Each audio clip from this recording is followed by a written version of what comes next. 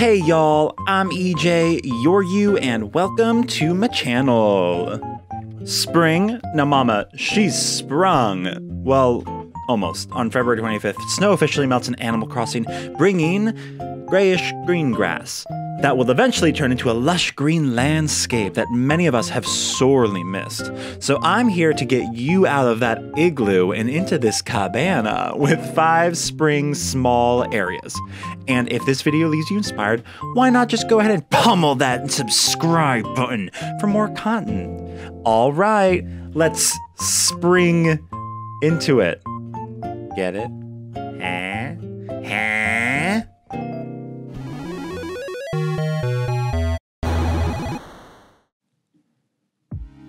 All right, so for this spring idea video, I decided to do an extra little challenge with the inspiration. So all of the ideas that you're going to see in this video are going to be using this basic blue footprint that you see with the 5 trees and the shrubs. Now that said, let's get into our first idea, a berry farm.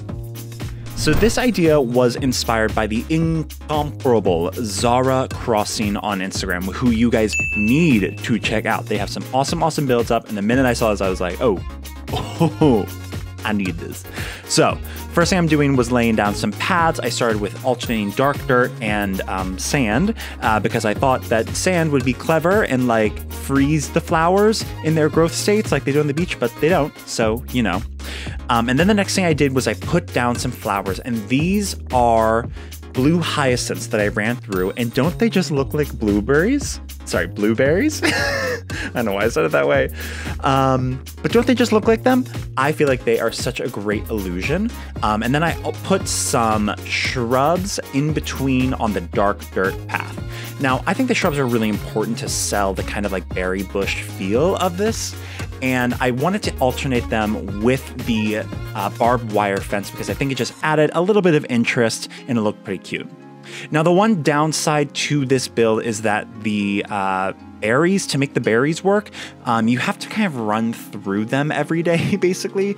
Basically, anytime you want to show it off, you need to run through them, which can actually be pretty fun, but can also, I can understand why that would be you know, frustrating. But honestly, like, I think it looks really good. So, you know, I think it's worth it. Now in this build, I am using the blue hyacinths, not blue hyacinths, blue windflowers to be blueberries. And look at how it looks. Now, if you wanted to do with strawberries, which is actually what Zara Crossing did in the original post, you can use red pansies that you've run over. And I think they look so good. And I think it looks even better if you just go ahead and combine the two and do a few rows, do some with the red pansies and one with the blue windflowers. And it looks like you have a little berry farm. So you can have like a mixed berry yogurt or something like that. Why am I saying words so weird today? I don't know. I swear to God, I don't usually do this. Anyways, but yeah, so that's the first area and I love it. I am in love with this. I definitely like, it doesn't really fit with my jungle theme, but good Lord, I want to use this on my island. So you guys have to do it for me because I did take it apart. Now, this next idea is by no means new or revolutionary, and that is a soccer field. But I really love it. And the build style itself was inspired by Rosie Horizons, who actually has a YouTube channel that you must check out, although I did see this on her Instagram.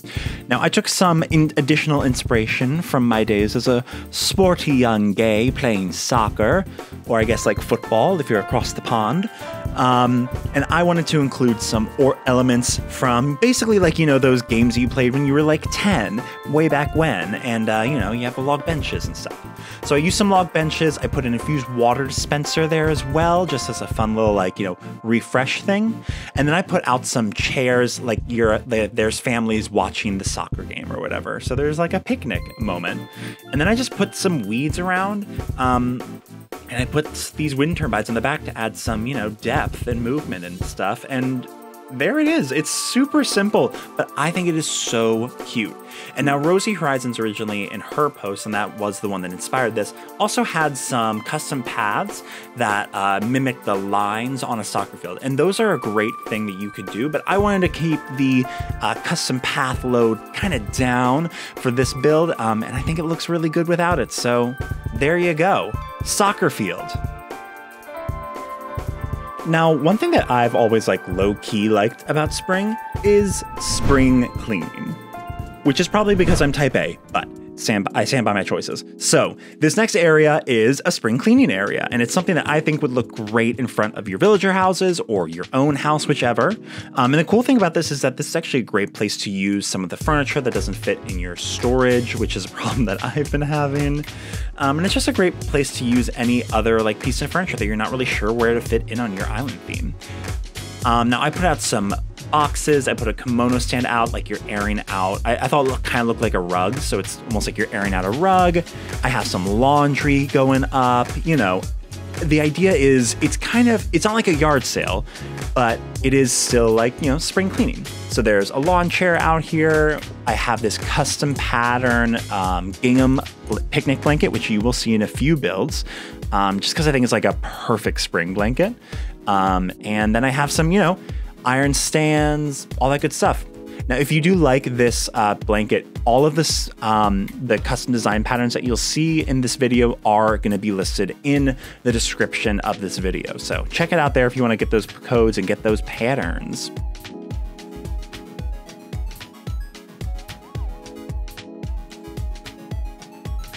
And here it is. Here's spring cleaning.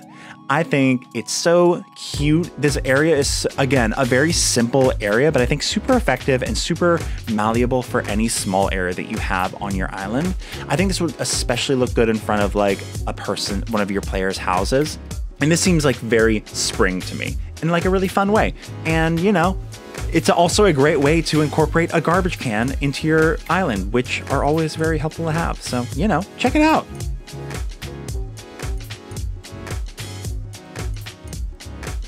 So the fourth area that we're going to be doing is really inspired by me not leaving my house and wanting to, and that is a Biergarten, or just an outdoor bar in general, but Biergarten was definitely the impetus for this. Now, this is probably going to be the most custom design heavy design that you see today, but stick with it. I think it's worth it.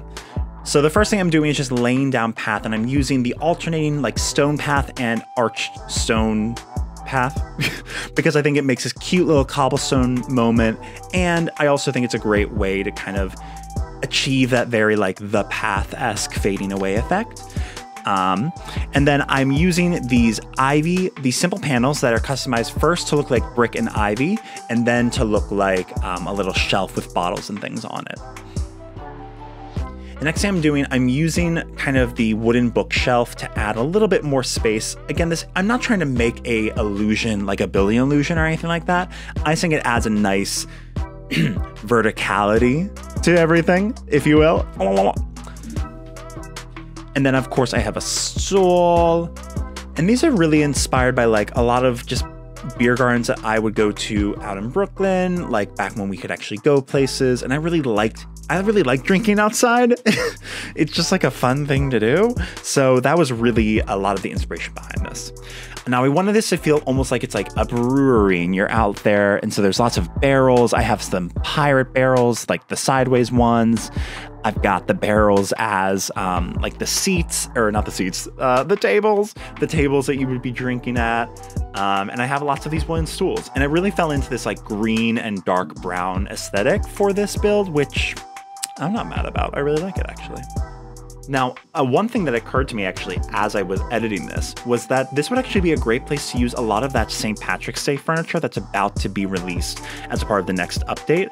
Obviously, I don't have that now because the update isn't out, but once you do, I think it would be a great option for this area. And here we go. Here it is. Now, you can see I also added a serving cart with some Berliners, just because I thought, Biergarten, Berliner, it's German. And yeah, I think this is just like a super cute area. This would be great for any kind of small town or city or any kind of, I think this is really malleable for a bunch of different aesthetics. So there you go. Biergarten. Get drunk, don't get drunk. Yeah. Listen, y'all, this next area, I am fully aware is not revolutionary. I know, but what screams spring more than a flower field? And so here, I'm gonna show you some tips that I have that I like when I'm designing a flower field. Like, these are all over Instagram. You can easily find inspiration for these, but I just wanted to show you my own. Now, one thing that I've noticed that I personally don't really like about flower fields is that they can feel very flat because, you know, it's just a field of flowers. And so one thing to kind of break up all the flowers, but still make it feel really natural and beautiful and fieldy, is I'm putting in a waterfall moment with like a little brook. Now, obviously, this is just a suggestion there. If this were a full area, I'd probably build out that cliff more to make it more of a moment. But for the purposes of this video, you get the idea. And before this, you also saw that I put down that lovely gingham picnic blanket pattern that I had before in the spring cleaning area. And I also customized a beach towel to be the same pattern as the blanket, so you can have like a cute little laying down moment. And now we're on to the flowers. Now, I recommend that you use basically the same color flower, but different breeds, because the different breeds of flowers are gonna give like cute little different texture variety to your flower field and make it look dynamic while also being cohesive. And then of course I put these lovely wind turbines in the back. I love the wind turbines. I just feel like they are so cool and dynamic, and they add a lovely sense of, say it with me now, verticality. But there we go. I mean, listen, they're a staple of the Spring Island, but I love them. Look at how idyllic I look. Don't you want that on your island? Don't you want to be idyllic on your island? Of course you do. It's spring. Get on it. Let's go. All right, so those are my 5 ideas just to get you started thinking in that spring mindset, all that kind of stuff. Let me know what you guys think, and also let me know what kind of like spring ideas you guys have. And if you made it through this video, comment below with your favorite flower in Animal Crossing New Horizons to let me know that you watched through. And finally, if you haven't already, consider subscribing to see, you know, the next video. And speaking of my next video, I will see y'all then. Okay, bye.